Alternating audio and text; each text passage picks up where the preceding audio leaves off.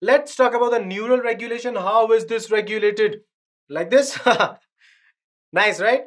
Well, let me talk about some centers called the respiratory center. Note this down.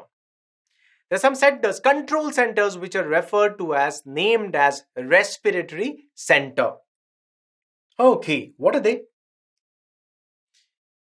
They are generally comprised of the medullary respiratory centers and the Pons respiratory center.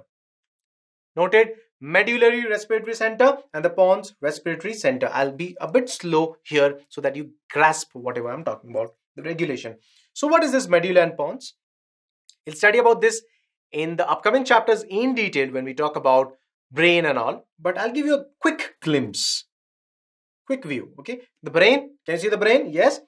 Let me show you the Pons. This portion is the Pons, is the medulla, right? Fine, very good. Now let me zoom into this picture and show what are the regulations and where is the regulatory center. Respiratory regulatory center. See, respiratory rhythm center. Do you see here? Properly see the location? Yes. It's a specialized center present in the medulla region of the brain. Present in the medulla region of the brain. Do you see the respiratory rhythm center? Yes. Okay. You know, this is primarily this is, there are other things involved also. This is primarily responsible for the regulation of this respiration. Well, it involves the inspiratory group and the expiratory group. Inspiratory group, of course, inspiration, breathing in, expiratory group, breathing out. Let's talk about them one by one. First, let's talk about the inspiratory group. This will stimulate the respiratory muscles to contract. Remember contraction and relaxation. You know what about the muscles? You remember about the diaphragm, dome shape. Yes. The internal, external, intercostal muscles. Yes. Okay. Stimulates the respiratory muscles to contract during inspiration. See here. Yes, that is the inspiratory group. So this will signal the muscles to contract so that inspiration can happen. Okay, if I'm inspiring right now, this center is helping me do this. Expiratory group, of course the reverse one, stimulates muscles for expiration. All the changes that is required for the muscles to help in the expiration process, that is breathing out, will be regulated by the expiratory group, used in situations like exercise. Yes, got it? Well, so this is what we are dealing with. Now, let me show a bit more detailed structures. So you got the respiratory rhythm center. Now let me talk about another center. The Pons respiratory center. Do you see it? The Pons respiratory center. Now, this comprises of two centers rather. Yes, the Pneumotaxic Center and the Apneastic Center. Note this down. Once more. The names are a bit difficult. It's okay. You'll grasp it slowly. The Pons Respiratory Center, see where they are located. It comprises of two centers, which are what? These. The Pneumotaxic Center and the Apneastic Center. Clear? Shall I move on? Okay. Next. Let's see.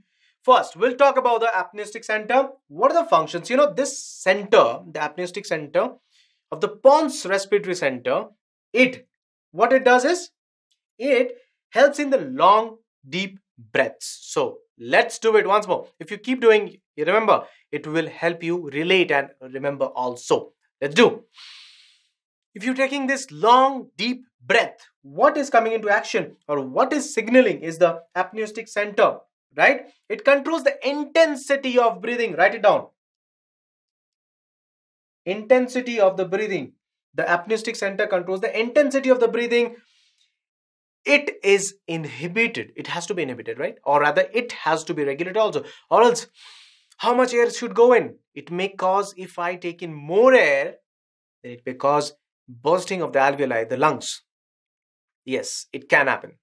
So, it has to be regulated. It has to be regulated, yes. Now, it is inhibited. What is this regulation? Like, if someone is doing something, it has to be stopped, it has to be regulated, put under control.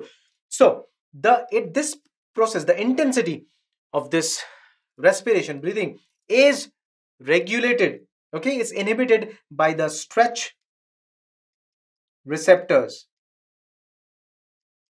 The stretch receptors which are present in the pulmonary muscles. The stretch receptors, that means, what does this mean? When something is stretching a lot, the lungs are stretching a lot, when the alveoli is stretching a lot, then these receptors will get activated and signal, okay, stop it, enough of it. We don't need more air. We don't need more of inhalation. Correct? Got it? Yes. So the stretch receptors in the pulmonary muscles determine the maximum depth of inspiration. How much deeper should we inspire? Clear? Okay. Also, the Pneumotaxic Center that I just have referred to, it also controls. Okay. So, this Apneastic Center, it helps in increasing the tidal volume, of course. Remember tidal volume? Yes. So, since it is helping in deep, long breaths, it is increasing the tidal volume. That's about the Apneastic Center. Clear? Next, let's talk about the Pneumotaxic Center. Don't forget, Pneumotaxic Center also signals here, the Apneastic Center, to regulate it. Let's talk about the Pneumotaxic Center. Well, this is another center present in the Pons region, the Pons Regulatory or Pons Respiratory Center, right? This can moderate the respiratory functions, moderate the functions of the Respiratory Rhythm Center. The Pneumotaxic Center can regulate the functions of the Respiratory Rhythm Center. Yes? Remember? So, we studied about this. Let me recall. Apneastic Center, long deep breaths. So the function, it helps in increasing the intensity of it regulates the intensity of the breathing. This is the function. This functioning is regulated or inhibited by the receptors, the stretch receptors which are present in the pulmonary muscles. Also the Pneumotaxic Center. Now Pneumotaxic Center, what it does, it moderates the respiration. It can control the respiration, the function of the Respiratory Rhythm Center. It can moderate the respiration process by controlling the function of the Respiratory Rhythm Center. Very, very good. Now, see, it can reduce inspiration rate. Other way around. There, we talked about Apneastic Center, it increases the deep, long breaths, right? What is happening here? It reduces the inspiration rate. Neural signals from this center, the Pneumotaxic Center, reduces the duration of respiration. So you don't take long deep breaths. This is going to take control. It reduces the duration of the respiration. And hence, if it is able to control the duration of the respiration, that means it can control the respiratory rate also. Clear? Justified? Okay. Now, this Pneumotaxic Center works via the medullary centers. Fine? Okay. Correct? Now, the Pneumotaxic Center will be able to send signals to inhibit the respiration so that it allows, fine control in the respiration rate. It will try to inhibit excessive respiration. It will try to keep a fine control on the respiration rate. Fine. Let me talk about some more functions. The Pneumotaxic Center actually signals, the signals from this Pneumotaxic Center limits the activity of phrenic nerve. We'll study detailed about this phrenic nerve, and also inhibits the signals of the Apneastic Center. Okay, got it? So, many functions of the Pneumotaxic Center. It's a control. It helps in controlling the respiration rate. Okay, prevents deep, long respiration. Okay, fine. Moderates respiration, reduces inspiration duration. So basically it controls the respiration rate. It also signals, the signals from this limits the function of the phrenic nerve and the Apneastic Center. Clear? Let's move on. Great. Can I say it decreases the tidal volume? Of course. The apneastic center was helping in increasing the tidal volume. This helps in decreasing the tidal volume. So now I can relate the apneastic center and this pneumotaxic center together. They are able to regulate whenever it is I require to do long deep breaths, and I'll do it. Whenever you yawn, what do? Take deep long breaths. Who is controlling? Apneastic center. Right now I'm doing normal breath. Who is controlling and preventing that long deep breaths? The pneumotaxic center. Clear? How both help in together regulating the respiration rates. Very good. Now, the Pons center and the rhythm center, correct? So what happens? The rhythm center controls everything. The respiration basically. The signals from the Pons center, here what will happen? It comes to the rhythm center. The signals from the Pons center will come to the rhythm center. Fine? Okay, very good. Now, the rhythm center via the inspiratory group and the expiratory group, we talked about this, right?